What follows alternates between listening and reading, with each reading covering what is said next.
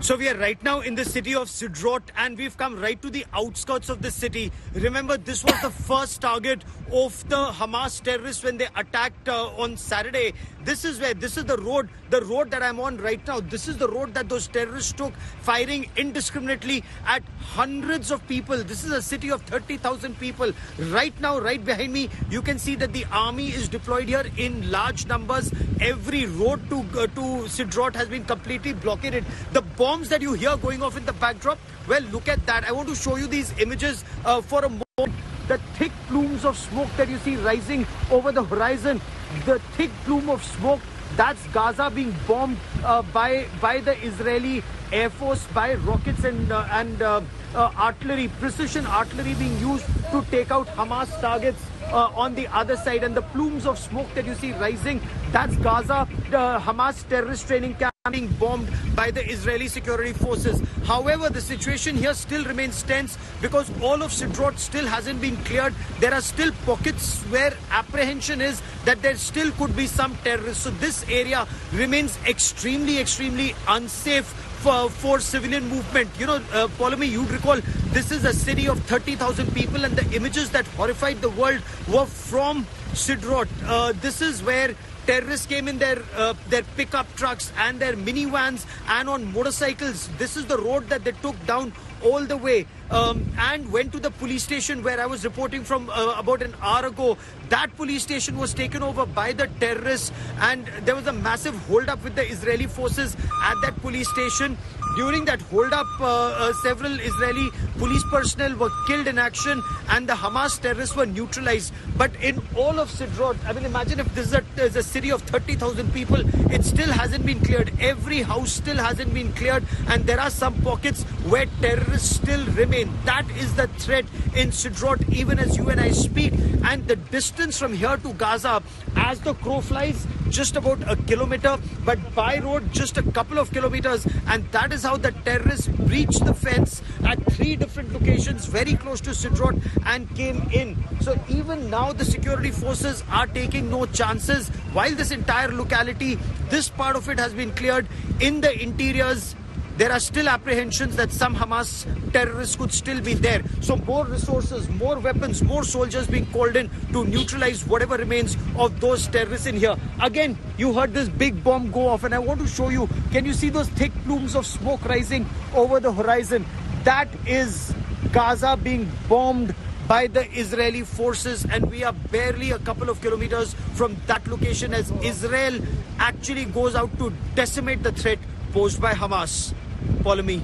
Absolutely. Gaurav is in fact at that location, which in fact was the road probably that was used by Hamas terrorists to infiltrate into Israeli territory. He's standing right there. Possibly the closest a journalist has got to the Gaza border. Gaurav, tell us more about the offensive action that the Israeli forces are taking at the moment in order to neutralize the terrorists in Gaza. The location where we are right now, the army is not very far from here. These, of course, is the outermost cordon, the ones that you see behind me. If you notice behind me, that is a military camp. We cannot go closer because we are forbidden from going closer at this point. It's not even safe tactically from military locations. But look at the number of military vehicles that you see right behind me. This will show you how operations are going on in a very big way here at Sderot. This is where all these soldiers are a part of a very major operation that's been carried out against Hamas terrorists. Now, this is the mobilization of the Israeli army that is taking place on ground zero. This is Israel preparing to decimate the threat posed by Hamas, not just in the interiors, not just in the areas behind me in Sderot, but also along the Gaza Strip. So what we've been told that air attacks are happening now. Ground attacks perhaps could just be a matter of time. We are still not very sure about that, when those ground offensive takes place. But we are told it's only a matter of time before ground forces move in to completely decimate the Hamas threat. And that's indicative of what you just showed us right now, Gaurav, about those military trucks that were moving in to the area where you're at the moment. It clearly shows that Israel is preparing for ground invasion.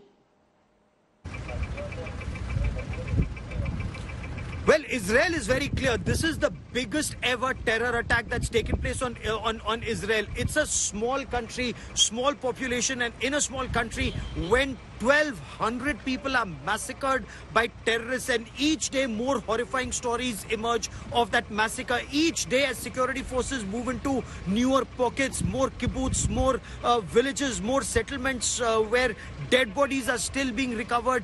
The horror is sinking in, or in some instances yet to sink in. So some of these officers I was speaking to right behind me, they were telling me, yes, they were shocked. Yes, they were taken by surprise, but it's almost like their Pearl Harbor moment. I spoke to a very senior officer on ground, one of the senior tactical commanders, and he said, this is our Pearl Harbor moment.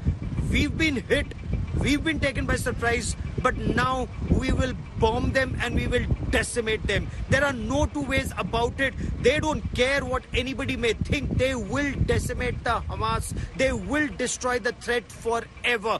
That's the resolve. Their future generations will not face a threat posed by Hamas, is what this officer told me as he took his troops to the front lines here. So their troops are moving to the front lines very clearly, and they will be amongst perhaps the first soldiers who go in should there be a requirement. But their resolve is very steely.